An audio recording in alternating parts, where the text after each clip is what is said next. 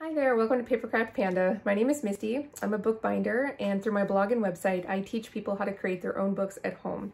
Today I have a tutorial to show you how to create this romantic photo album. It's got a soft, sort of ethereal look and feel to it, and it's full of my own pictures because I ran across a bin of photos in my closet and it was so sad.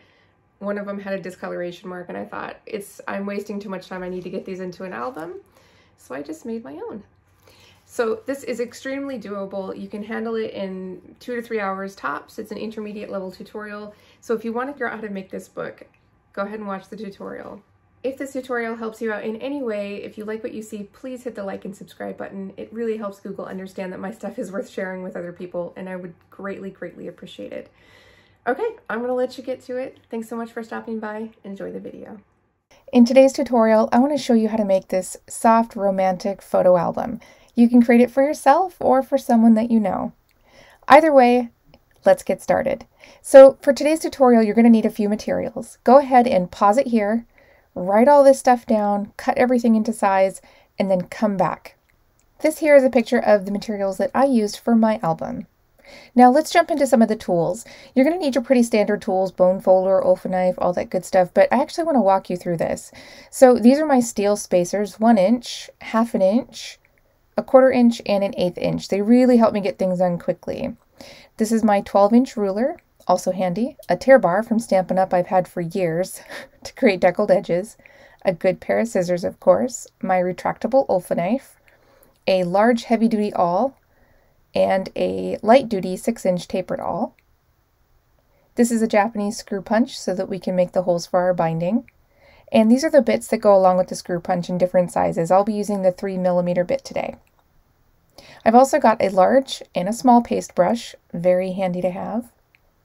This awesome corner jig to help me do my corners correctly. A bone folder, of course. A pencil, always nice to have. 2 clips, I'm using 3/4 inch binder clips, a binding needle to sew with. And then I'm using these eyelets. They're not required, but I just think they add a little bit to it, so I'm putting them on my album. Finally, I've got a rubber brayer. It helps me press the boards when I'm gluing to get the air bubbles out, and a clamp. Okay, so I'm going to walk you through my materials while I cut them really quick. First of all, we've got a green leather paper. I need this in 2 pieces, a small and a large. And then I've got this really nice looking Bodhi leaf paper. And I love the Bodhi leaf paper because it's made with kozo. It's a mulberry base on kozo. It gives it like this really soft, crinkly feel, and the leaves themselves are shaped like hearts, so why not? And then we've got for the inside end papers, I'm using this blush pink cardstock. I'll cut that into 2 pieces exactly the same size. Those are for the front and back cover. I'll set those aside. And then it's time for our book board.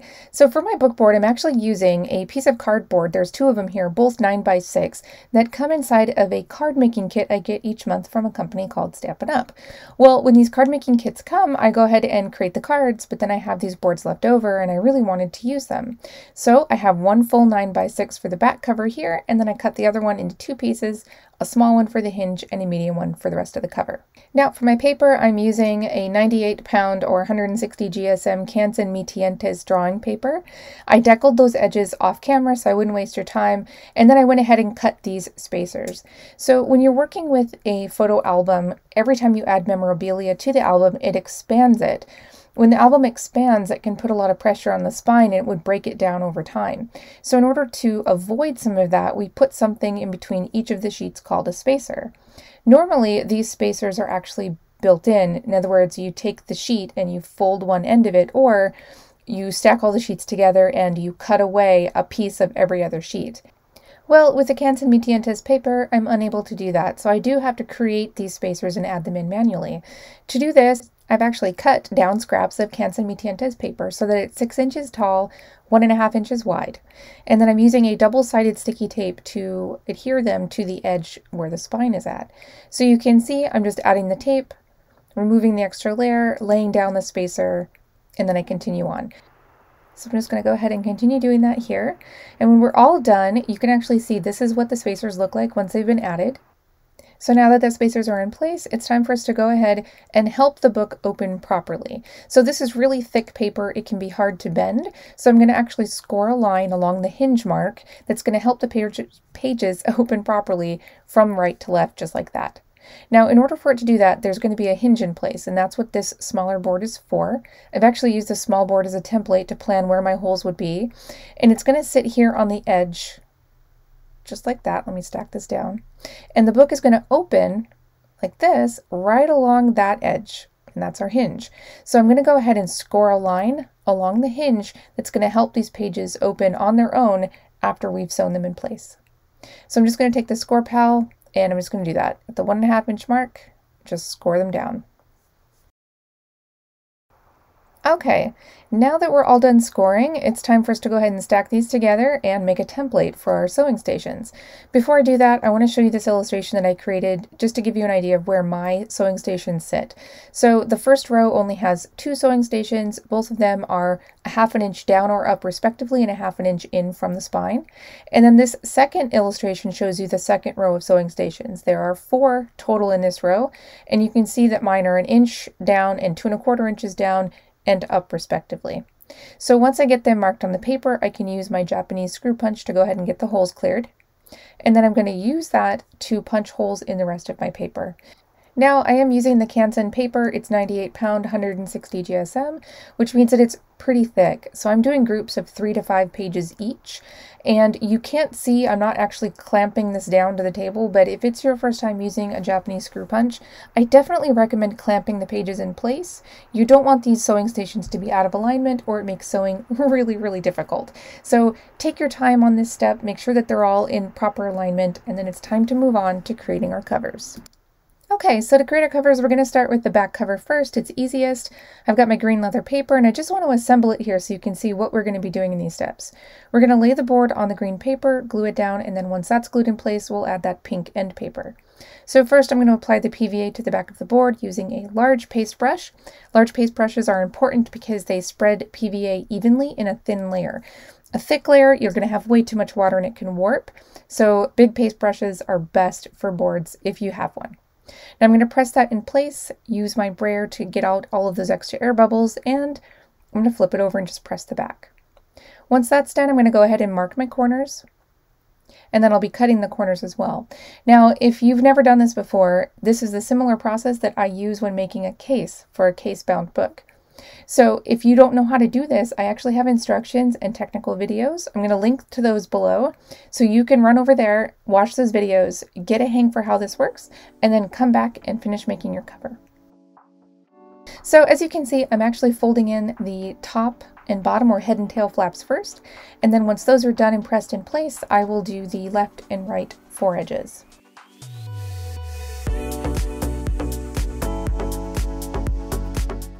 All right, with the top and bottom flaps turned in, it's time to do our left and right foredge. I'm going to add some glue and then zoom in here with the bone folder. Use the tip to just curve in that flap, just like that, removing excess glue. And then when you fold that flap over and press it in place, it's going to look something like this. Okay, so I'm going to go ahead and repeat that process on the other side.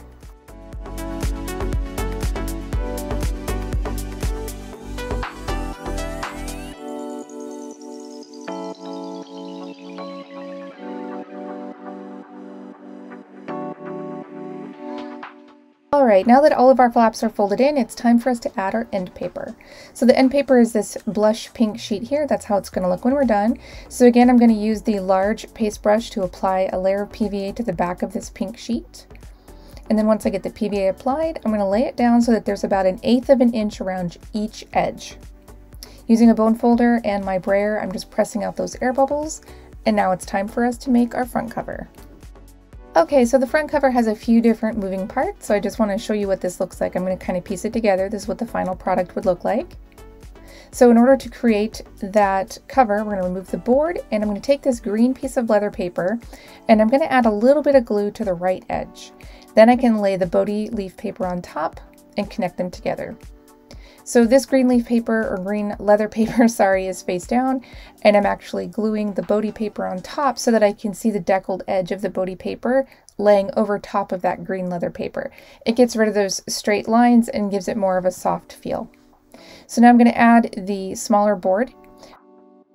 I'm just kind of putting that board in place so there's like a 1/2 inch around each edge, and then I'm going to use my pencil to trace it in place. Apply some glue to the back of this board, And then when I lay it down and press out the air bubbles, I can use its new position as a guide for where I will put the larger board. So I've got my spacer on top. It's going to help me even these out. I'm putting some glue on the back of the bigger board, just like this, again with a large paste brush. And then I've marked a line for 1/8 of an inch gap between the two boards for that hinge. And now we're ready to just press it in place, get rid of the air bubbles, and then remove any excess material that we need to. So I'm just going to cut that away. It's so satisfying.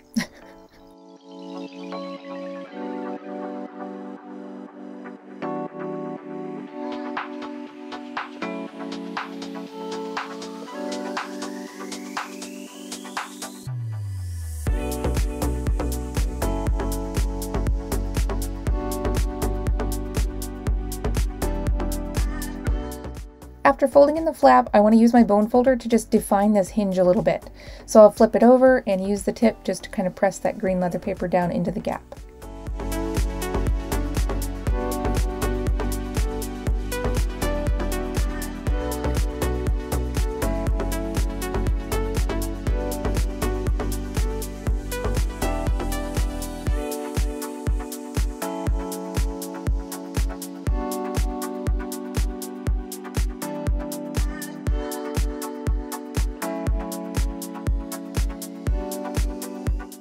With both of those now turned in, it's time for us to go ahead and add our end paper. So this is what it's going to look like when we're done. I'm just going to repeat the process we did earlier, apply a layer of PVA to the back of this sheet, and then I will lay the sheet down on the board and press it in using my bone folder and my brayer.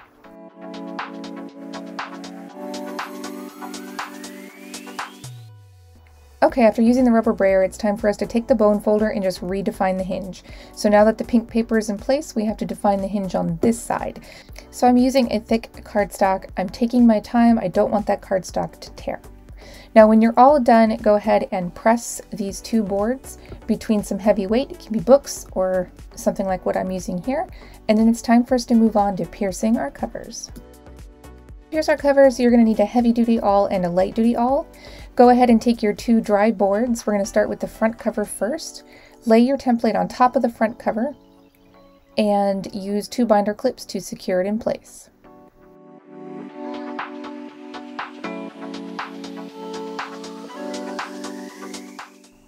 Okay, once the clamps are in place, you're going to use your heavy duty awl to just pierce through each of these holes.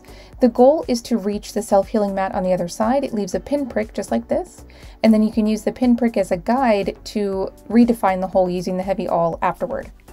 Once we're all done with the heavy awl, take up your light duty awl and just redefine the hole and open it up a little bit more. I'm opening my holes up to 1/8 of an inch or 3 millimeters. For the back cover, we're just going to lay it on its face down. Lay the template on top, position it in place, and then clamp it again with our binder clips. Once the clips are in place, you're just going to repeat the steps you did earlier. First, you'll work with your heavy-duty awl to create a hole, and then once the hole is in place, you can define that hole with your 6-inch light-duty awl.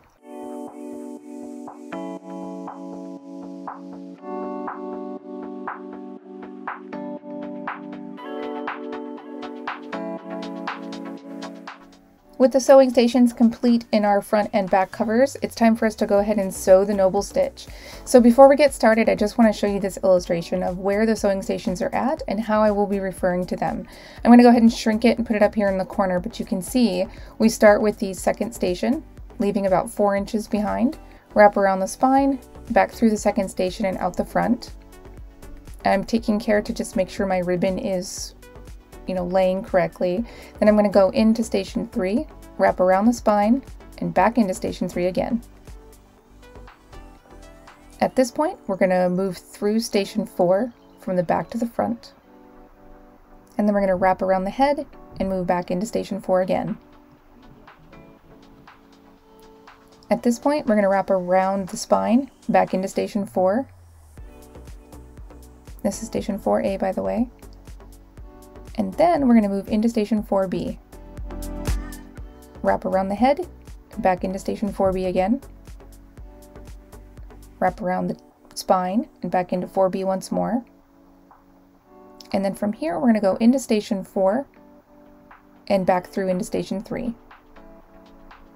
If you turn the book over, you see your next spot. Move into station 2.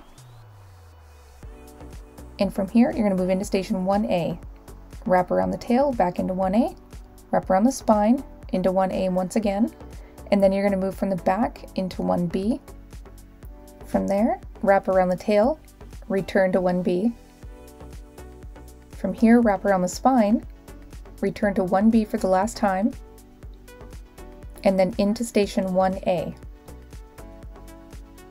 From 1A, you're going to move to station 2, tie a knot as close as you can to the opening or the hole, cut away excess thread or ribbon, and then use an awl to kind of stuff that knot down into the sewing station.